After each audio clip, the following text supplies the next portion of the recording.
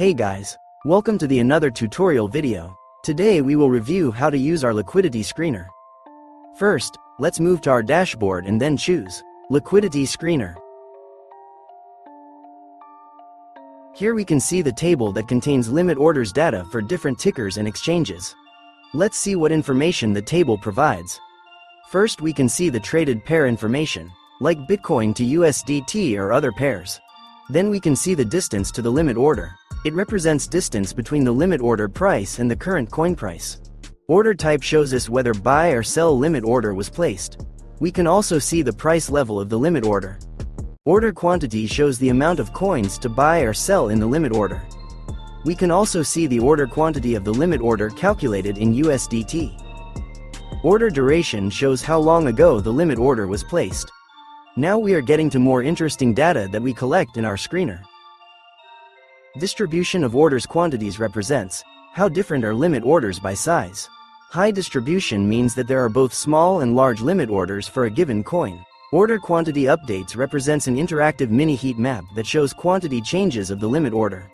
It allows to quickly understand the dynamics of all limit orders. Order strength is one of our best indicators. It calculates relative quantity size of the limit order compared to all other limit orders for a coin. The higher the strength of the order, the greater the influence on the price. Touches of the order shows how many times the current price touched the price level of the limit order during its duration. We can also see how many times the current price touched the price level of the limit order today.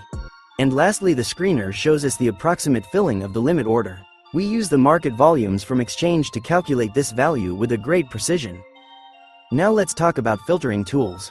First of all, you can sort the table by any field you want. In the screener settings, you can filter the records by any field. For example, you can search for the strongest and longest limit orders in the table. You can also set Telegram notifications. The Telegram bot will notify you when the desired limit order was found, and you can customize the table fields to only show the most needed fields for you. Alright, now let's try to find interesting situations on the market with the screener. First of all, I will try to find the nearest limit orders. The first one looks good. It has also 100% order strength, and the order size is about $500,000. Looks interesting. Let's check it out. Okay, here we can see this limit order, and it looks like this order is making a high selling pressure. The price already bounced from this limit order at least 2 times. We can definitely see that this limit order has an impact on the price. We may expect the price to go even lower if this limit order is not removed. Also, this sell limit order is not being absorbed much by the buyers at the moment. We can see that on the footprints and on the delta chart. The time passed and we can now see how this limit order impacted on the price. 2 times the buyers tried to absorb this limit order but failed and the price went down. Then it looks like someone just cancelled this limit order and that allowed the price to finally grow. This type of order book manipulations usually happen on the market, so you should be aware of it and recognize the manipulation in time.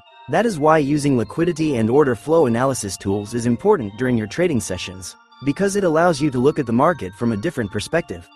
Make sure to subscribe and hit the bell button. Wish all of you stable profits. Bye.